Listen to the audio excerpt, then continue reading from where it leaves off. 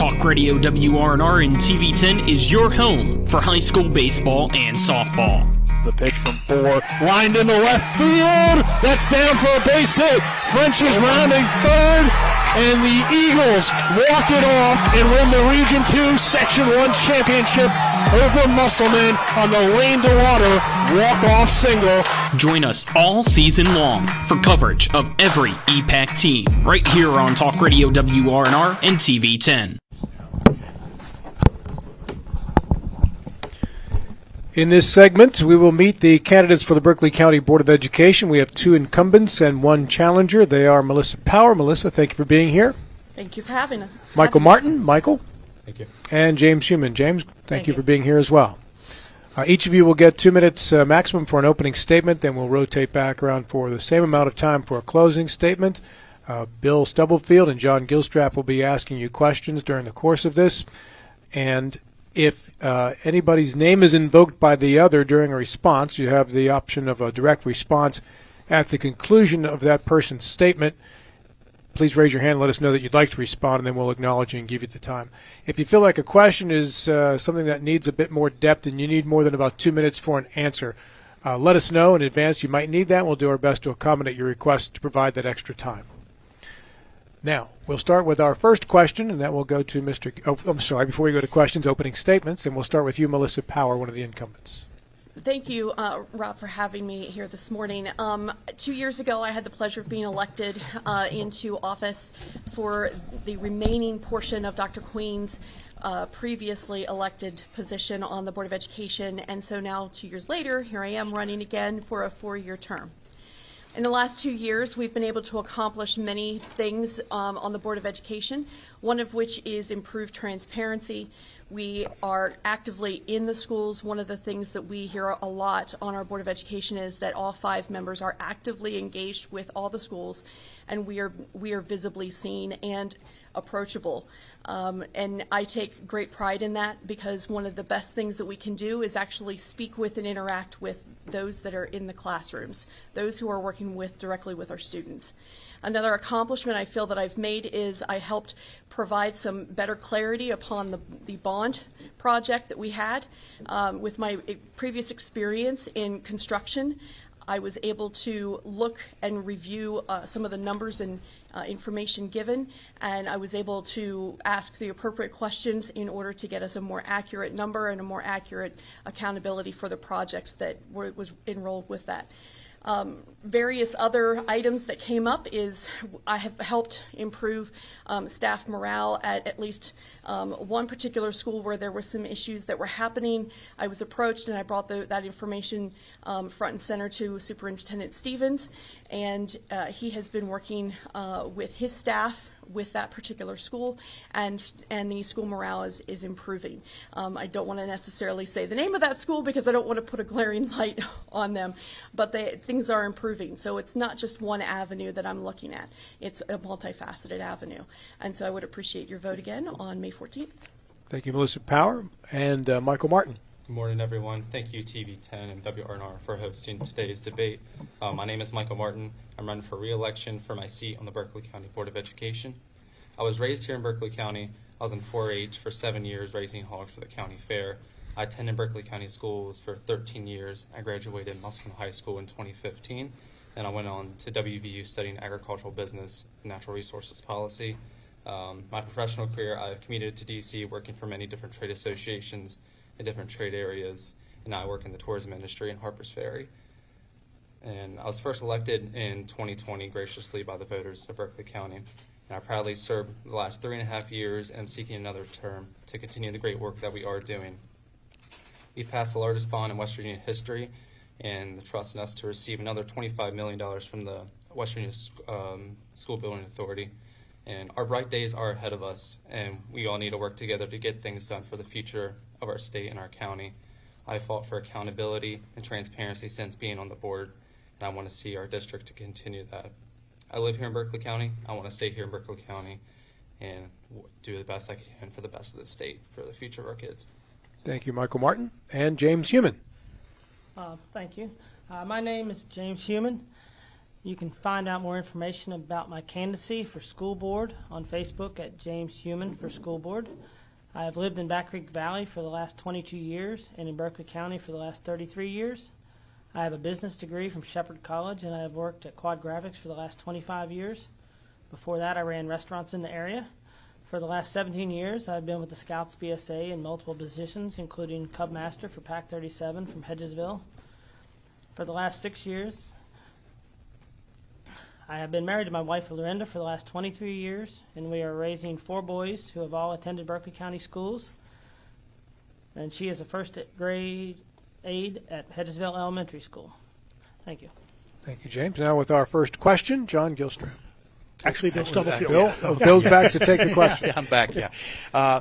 In multiple surveys, teachers have listed discipline issues and administrative burdens as being among their greatest job frustrations. As a board member, what can you do to address these issues? And Mr. Martin, I'll start with you. So there's many different avenues you can look for the discipline issue. You can look at the state level and also look at the county level with our local policy. We are so close to passing a discipline bill in the legislature, and I hope we can do next time. But really, for discipline, I believe it starts in the home, and a lot of the issues are with parents. Excuse me a second. The question is, what can you as a board member do? What can I as a board member do? To enact a ecosystem for our community to want to be engaged in our school system, empower our principals, empower our teachers, to be able to give them the tools, whether it be funds, grants, things like that, to give them the tools to be able to make those tough conversations with parents and wanting parents to be in, wanting to come to teacher conferences and things like that. Okay, thank you. Mr. Human? I believe that giving control back to the administrators and the teachers would be the biggest help with discipline. Right now they have set rules that are mandated by the legislature, and that makes it very difficult to actually enforce things. You have students that are expelled or suspended for minor infractions because the way the rules are written, and the administration has no leeway. So I believe that getting the power back to the school personnel would actually be the biggest help for that. Ms. Power? So one of the things that I ran on last time was school behavior with students specifically. And one of the things that we actually did back in the summer of 2023 as a board, we took money out of our savings budgeting item, and we approved for 3 school safety officers to be hired and to be implemented. Our desire is to put that in every single school. We believe that the placements of those individuals will assist our teachers and our administrative staff in dealing with some of the extreme behaviors. If you talk to different principals, you will hear that 2 or 3 students within their school are the individuals that do a lot of the distractions. And so we're hearing that, and we're implementing some changes. One of the other things that we do, we had a pilot program that we have at Tuscarora Elementary School where we are actually working with staff to help with some of those extreme behaviors in our elementary population. And that actually is turning out to be a well needed, it is a needed program, but also it is actually functioning very, very well. And it's similar to, but it is not what we would have for our school that we have in the evenings, the transition school. It is similar but not the same because it's geared to elementary students. Mr. Gilstrap. All right, we'll start with Mr. Human. Who should be in charge of what books get put into school libraries, and to what degree should parents be involved in the selection of individual books? I do not believe in censorship, and I think that in the school libraries that any book should be available. If it's something of mature content or something, it should be in a separate section, and it should be known what it is, so that if somebody didn't want to read that, they wouldn't have to read that. I totally support that anybody can read anything they want, but I do not think anybody else should tell anyone what they should read. All right, Ms. Power? So it's interesting. We have a little bit of a blend in that particular answer. I'm going to try and get it in the allotted time. We currently have our public schools library that actually exists inside one of our public schools. So there's a multifaceted approach that goes to that. I am in agreement with Mr. Human when it comes to separating out the books with mature content. My other belief is that, and I've not necessarily seen this, but we shouldn't have 12th grade reading material in a 5th grade class. However, at the same time, if we have an excelling student, we need to provide those resources to that excelling student who is reading on a much higher grade level than maybe 5th grade or 6th grade. We also need to involve parental awareness, I believe, in our schools. I believe that parental awareness goes a long way. And I think that there would be more support from parents if they understood some of the processes that we go through. But at the same time, I think that the school system would also have advantages to listening to the parents as well. And I'm not saying that we don't, and I'm not saying that parents aren't listening. I'm just saying that we need to continue having those open and honest conversations and putting out all those cards on the table. All right. Michael Martin. Mr. Martin. So that's a great question. Great points from Mr. Human and Ms. Fowler.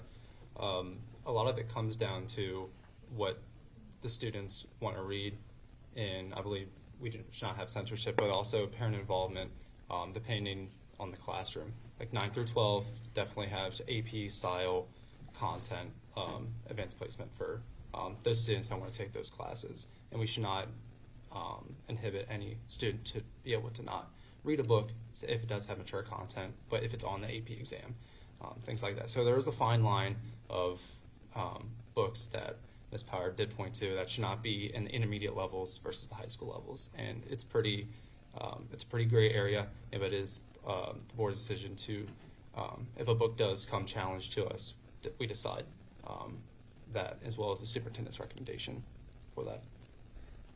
Bill? For the nature of this question, I'm going to ask Ms. Power first. What is the most glaring opportunity lost during the last 2 years?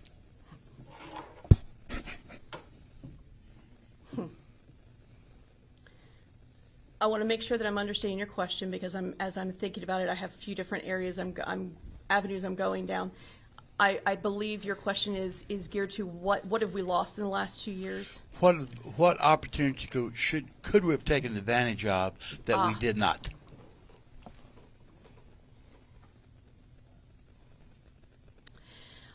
I think that one of the areas that I fully have advocated for on the school board since our technical difficulties that we had in the school year of 2022-2023. Talking about the hack now. Yeah, okay, yeah. Right. Yeah. Some of the things that we saw during that time period was that there were some students who weren't necessarily excelling by using all technical materials. And we saw them starting to make gains when it came to paper and pencil. I would assert that we need to have a blend of both tech materials as well as textbooks and paper with pencils. There are a lot of teachers that utilize that already, but there are some areas where I think we can see improvements if we do the blend, because then we can capture more of those individuals who are not necessarily learning from that, everything's on the iPad and everything is in that arena. That is my personal belief, that I think that was an opportunity we missed in the last year as we were addressing some of the technical issues. Mr. Martin. Same point, but I'll go a different way. Definitely communication from the board office down to the school level, whether it's been different instances, whether it's like false alarms, things like that, how fast it's getting out to the parents can be improved. And we now have a new communications coordinator, so hopefully we're addressing this and be able to get us back on the right track. But especially with the attack that we did have, there's a lot of gray areas that we can't say whether information is coming from the FBI telling us not to say one thing or another, but it's also saying what we can say in a timely manner. Thank you. Mr. Human? I think they could have do better with communication to the families and parents. I have 4 kids in the school system, and the Schoology app is not very friendly to use. So there's some opportunity missed there. Anything else you wanted to elaborate on, or is that it? That's all. All right. John? If we wave a magic wand and you're elected, you're in office, you can achieve one thing. You know, you get your one dream. That's it. You get the one dream that you accomplish. What's it going to be? We'll start with Mr. Human. I would work with the legislature to get locality pay in West Virginia. That is desperately needed, not just for teachers and staff, but for the Department of Health and Human Resources and the police. All right. I mean, I think all of us are probably going to say locality pay, but I'll gear off to slowing down the growth in our county. We see it on our roads for school buses, for parents getting in and dropping their kids off in and out of the schools. Would speeding up the construction of infrastructure and more schools accomplish the same goal? Road infrastructure first. Well, slow down the population growth, slow down the payment in lieu of tax programs that we have. That we have PNG, Macy's, great for our county, but our schools are struggling. Okay. Our enrollment numbers are up. We don't get that funding for a year, so we're always a year behind, always trying to catch back up. You know, 2 years ago, I was one of the most controversial candidates that was running. You're calm now. I'm calm. You know, and I've learned a few things. And that's one of the things that I've based my campaign on. You know, the last time I was on your show, a couple weeks ago, we had a very interesting conversation with the 3 of you, where I brought some things to light about Senator Blair that I did not. I, as a person on the board or candidate, was not appreciative of. Since then, I have had one conversation with Senator Blair, and I would like to continue to do that. He would as well. One of the things that I've learned over the last 2 years is to sit down and have a conversation. I can talk to your face just as much as I can talk behind your back. And I talked, quote, behind his back. He wasn't in the room a few weeks ago. But at the same time, exactly what I said on that radio station was exactly what I said to him.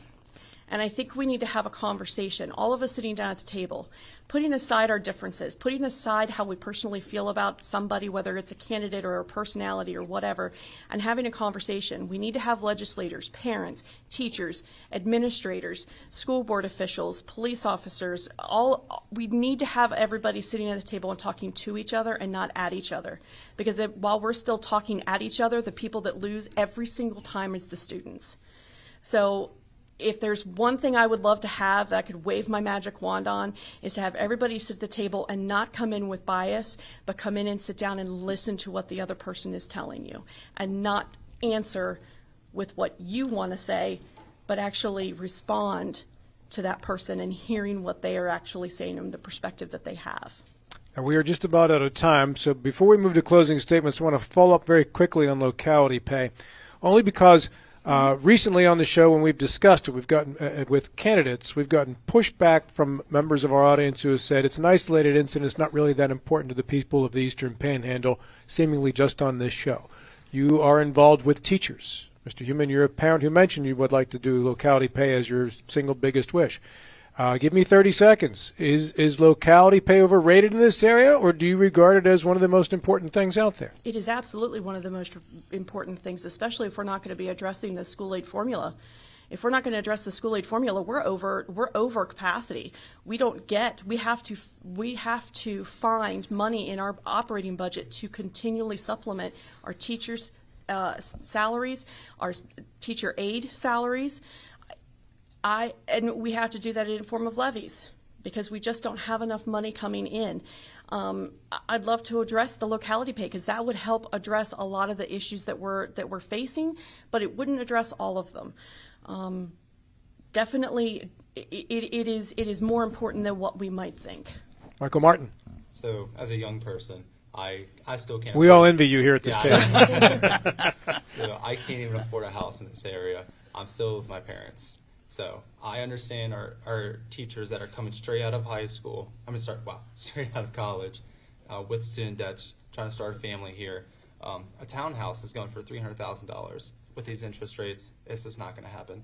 So we have at the federal level, we need to have at the state level when it comes to locality pay for teachers and service personnel, because it's sad to see what we have to pay our service personnel. And Ms. Power did touch on it. The levy, it supplements what we do, what the state does give us. So we do need to pass that as well on May 14th. Mr. Human. Yes, we definitely need the locality pay. Right now in Frederick County, Virginia, they start at $50,000 for a first-year teacher, and in Berkeley County it's $45,000, and that $5,000 that is from the extra that comes from the levy. Levy, yes. And yeah, you just can't get people to work when the cost of living around here is so high. Thank you. We appreciate all of your time. We're going to move to closing statements now. Michael, I'm going to begin with you. Michael Martin, closing statement. Thank you, TV10 again, WRNR, Rob, Bill, and John. Thank you for the questions. It's important that we learn about the issues right here in our backyard. I am transparent, accountable, fiscally responsible, and wanting to work with everyone on the Board of Education. Everyone deserves a seat at the table. I will continue to support our teachers, service personnel, students, and parents. I will never be a rubber stamp and can continue that current board. Can guarantee the current board is not a rubber stamp. We need school board members to actually show up. There's one candidate that's not here right now and has not been the last 4 forums in our community as well, and who will show up and stand up for all students in Berkeley County. So please vote for myself, Michael Martin, for the Berkeley County Board of Education and the Berkeley County School Levy on May 14th. You can learn more about me on my website, michaelmartinwv.com, and I look forward to working with everyone in the community for a betterment of our school district. Thank you. James Human. I'm James Human for School Board at Facebook.com. If you'd like some more information about me, I encourage everyone to vote starting May 1st. There will be 3 early voting sites this year, so with 2 weeks to vote, there is no excuse for only 23% of the eligible voters voting. That was the statewide turnout on the last primary election. So 2 out of 3 people are letting someone else decide how they will be governed. The primary is the final election for nonpartisan positions, which include the school board, judges, and magistrates. The school levy is also being voted on this May. Berkeley County voters have renewed this levy for the last 75 years. It is not a new tax. It is a continuation of the tax, and 100% of it stays in Berkeley County. Please vote yes for the levy and vote for James Human. Thank you. Melissa Power. So I'm going to go back to exactly what I've said before. I have been a very transparent individual. I will continue to be that over the next 4 years. While I was viewed as controversial 4 years ago or 2 years ago, this year, I am definitely not in that same light. However, at the same time, I am one of the individuals who listens. I listen to what teachers are saying, what parents are saying, what students are saying, and what our administration is saying. And we need to be able to do more listening than we do talking. And while I constantly am the one that likes to talk at our board meetings, I do listen. And one of the things that I can tell you moving forward is that I'm going to continue to learn and grow, not just as a school board member, but as an individual. And I have been able to evidence that in real life right in front of you for the last 2 years. And if you want to find out more information, powerforboe.com, POWERFORBOE.com. Melissa Power, Michael Martin, James Human, thank you both, all 3 of you very much for coming in and being part of our forum today. Best of luck to you in the upcoming election. Thank you. Thank you. By the way, the person that was referred to there, Ryan Hammond, that Michael Martin mentioned earlier, could not attend due to work obligations. We will have an interview with him on our program at some point before the May 14 election. Coming up in the next segment.